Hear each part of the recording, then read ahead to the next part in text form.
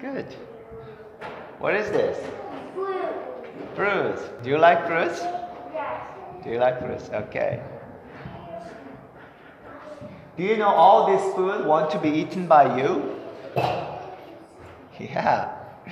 They love to be eaten by people. They want to be taken care of by people. So if you take good care of the fruit trees, if you prune them, if you harvest them, they feel better, woohoo, and then they give you better fruits. Or they grew better. If you don't harvest them or taking care of them, they feel like, ah. But if you harvest them and take good care of them, and they give you wonderful, juicy fruit. Do you know why they behave like that?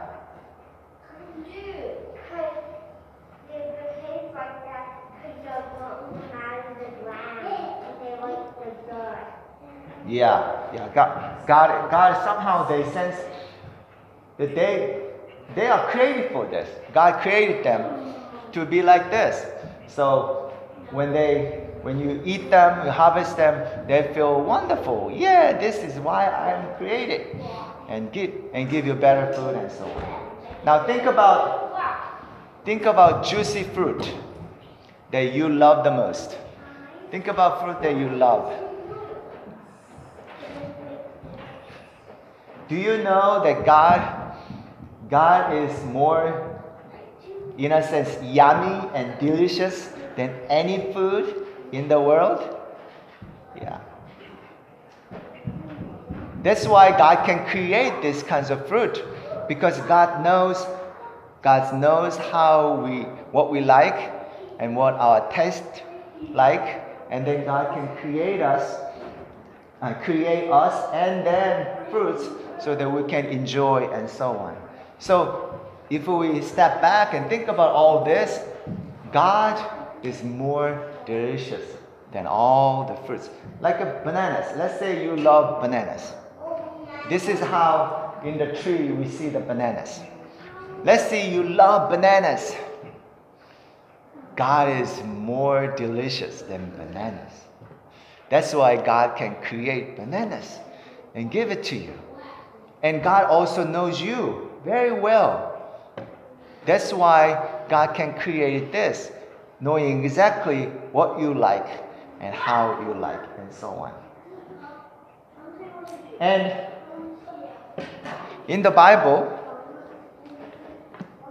God also have written many, many juicy truth.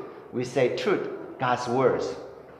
Sometimes these words are much more tastier than fruits or anything in this world. And this truth in the Bible explain about who God is. And that God, the Bible explains God who knows us so much more than we do. So we can be very honest to God. We don't have to hide anything. God, you knows me. You know what I think. You know who I am.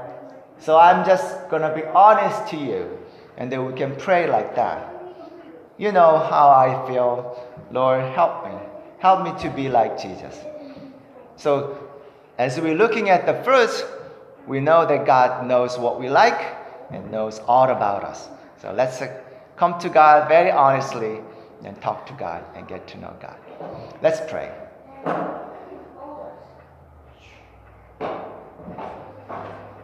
Lord Jesus, thank you. Thank you for creating us. And thank you for creating all these wonderful fruits. Thank you for helping us to love you and love your Son, Jesus. Thank you for Jesus, who loves us more than anything. We pray this in Jesus' name.